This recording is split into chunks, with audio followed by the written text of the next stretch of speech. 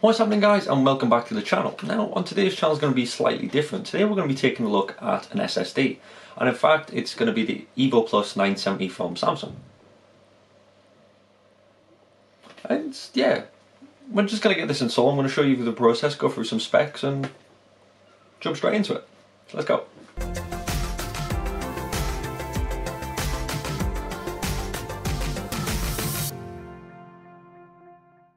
So today's video was sponsored by VIP SSD Key. So let's go for a word from them.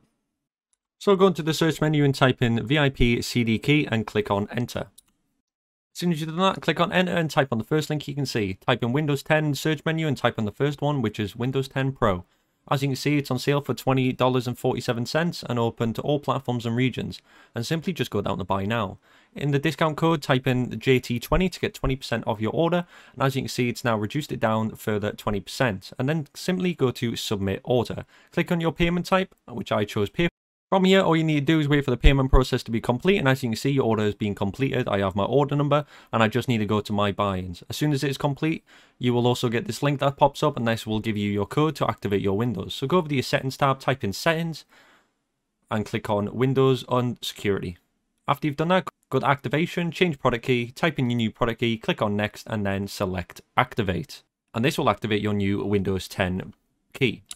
VIP SSD Key also offer Office 2019 Professional for $58.51.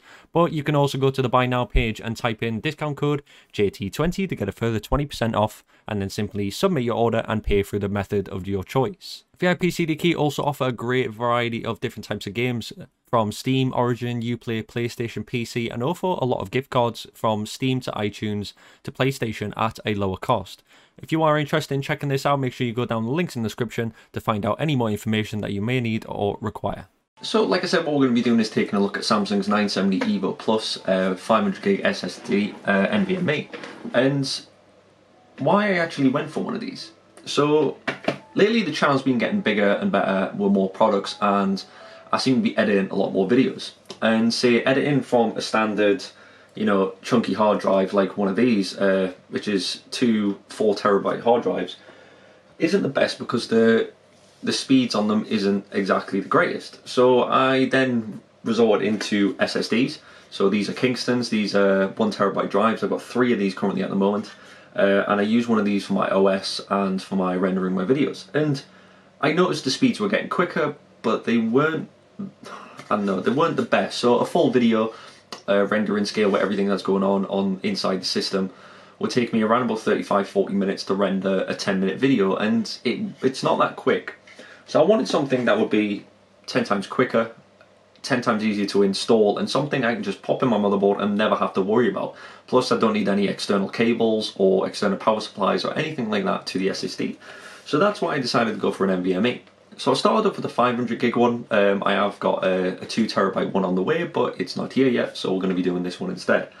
So why NVMe? Why did I go for NVMe? Well, one was because of the speed. So you get a read and write speed on an NVMe drive like this of around 3,500 megabytes per second, which is huge. That's a lot of read and write speed. So that's what I pretty much went for. Now, I don't know the ins and outs of NVMe drives. I'm not a tech guru. I pretty much find everything out. Oh, no, that's bad. So guys, this is what we're going to be taking a look at today. So this is the Samsung 970 EVOplus NVMe M.2 drive, and this is the 500GB version. Now, lately with everything that's been going on with my editing on the channel, I normally edit on these drives. So these are 4TB hard drives that I've been currently editing on, and unfortunately the speeds are very slow. So when I decided to swap out for them, I went to SSDs. So I started using Kingston drives, and these are 1TB drives, and I currently have 4 of these in my system.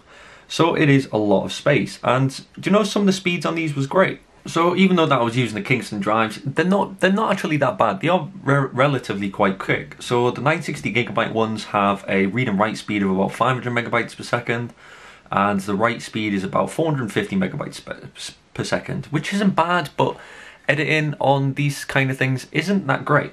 So that's why I transferred over to the 970 EVOplus. Now, when it comes to the Evo 970 Plus, these do actually RAID up to about 3,500 megabytes read speeds and about 3,300 write speeds. So it is a massive amount of difference. So if we just compare them for a second, so if I grab that out of the box there, and that is pretty much all we get. So what we're going to be doing is getting this installed into the computer, showing you roughly what's going on and why I decided to get one. So let's go take a look. So as we can see, this is the M.2 slot we're going to be using here, and you've got a few little empty standoffs here. 2280, 2260, and we've got 2242. Now the NVMe drive we're working with today, which is the 2280 standoff, and with nearly all motherboards that come equipped with M.2 slots, you will get little standoff like these, and these always seem to come equipped with the motherboard, and I've got two of them because I've got two M.2s. So what we need to do with these is actually install the standoff. So I'm going to be installing it in the 2280, so it's as simple as just grabbing it and then threading it in like that, so the NVMe drive has something to sit on.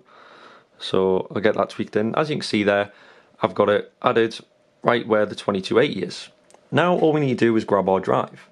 So when you're putting in the drive, make sure that it is compatible. Some motherboards come with different types of slots, which I don't know a massive amount about, but obviously ours has come with this one. So this is the NVMe drive. So what we need to do is plumb them two slots into the side of the drive at a 45-degree angle, and then slowly wiggle it in till it's in just like that. And you'll get a bit of flex, but don't worry about that, because that's going to get sorted out in just a second. So what we need to do is take our screw, and as soon as I've got my screw in, then what I need to do is simply push the NVMe drive down till it's flat, and then simply just install the screw. And there we go. So the NVMe drive is now installed. I've got the screw in with a standoff, but I need the heatsink to go on top. Don't worry about the CPU at the moment. I'm currently going for a change, so that's why my system's half open, half closed.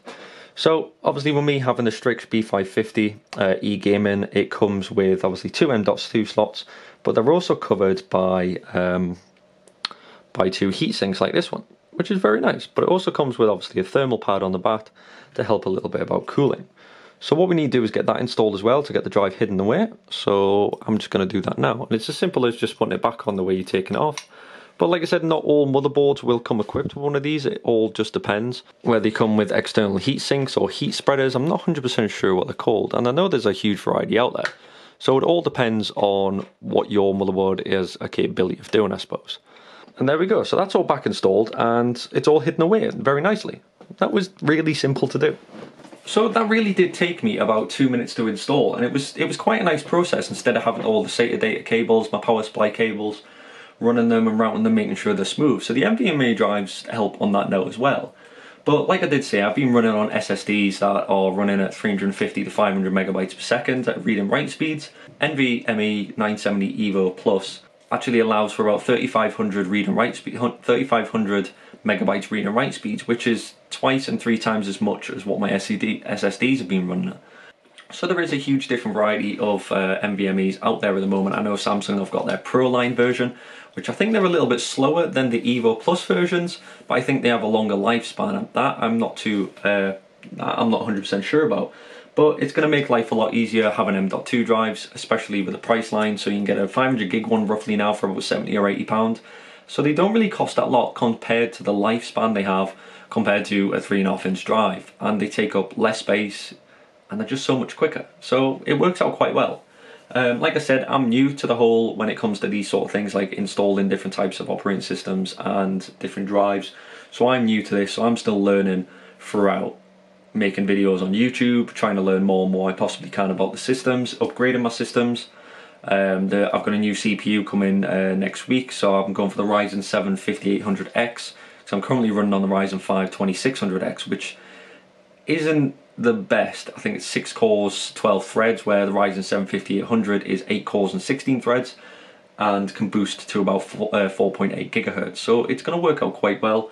So I'm very happy about that. But yeah, so this was just a little bit of an introduction about the NVMe, and then a little bit just what I've added to my system to help on my channel, to help render my videos and edit my videos, making things quicker, and also using it as a boot drive to allow my system to run quicker as well. So it's not too bad. But as always guys, I hope you enjoyed the video, and if you have any comments down below to help me out to learn a little bit more about certain systems, I'm more than happy to listen into it. But as always guys, I hope you enjoyed the video, and I'll catch you on the next one.